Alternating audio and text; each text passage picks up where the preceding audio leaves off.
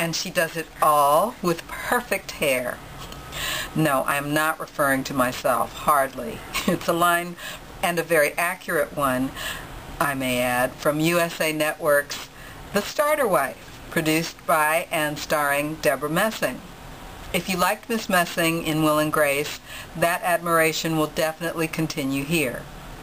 The Starter Wife is about Molly Kagan, mother of one daughter, 7-year-old Jaden, and dutiful and faithful wifey of a top-of-the-food chain Hollywood producer, living a life of privilege and all the glam and responsibility that goes with being the spouse of a Hollywood mogul. Then, without warning, Molly literally gets a wake-up call.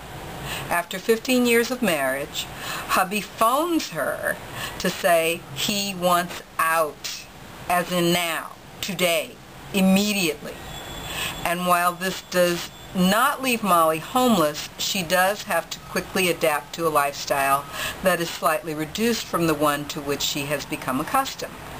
Also, the she cliques she was once welcomed in have shunned her, save for her core and true friends.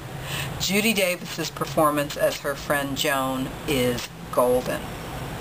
Starter Wife is based on the Gigi Levangie Grazer novels, and ironically, Ms. Messing's character in the books is named Gracie Pollock.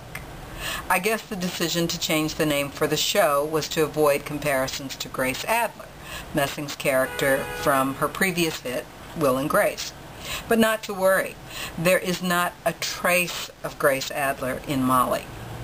While Molly does have neuroses, who wouldn't living in Hollywood, she's more confident than Grace Adler and bounces back more quickly from adversity, if you can call having friends in Malibu who offer you their beach house to stay at when you're recovering from a divorce adversity. Before she married, Molly was a moderately successful children's author. She considers returning to that, but her diary, which dishes much dirt, has a higher market value. I like this show. The dialogue is snappy, funny, and true. I've never lived among the Brentwood, Malibu, Hollywood social set that Molly is part of, but I've known people who have, and there is not a false note here. And the shoes, my. Christian Louboutin, Jimmy Choo, you get the idea. It's very, very girly. Also, the opening credits are really cute. Molly as a paper doll. See Molly's huge rock of an engagement ring. See Molly's Rodeo Drive shopping bags, etc., etc. Lots of beefcake here, too.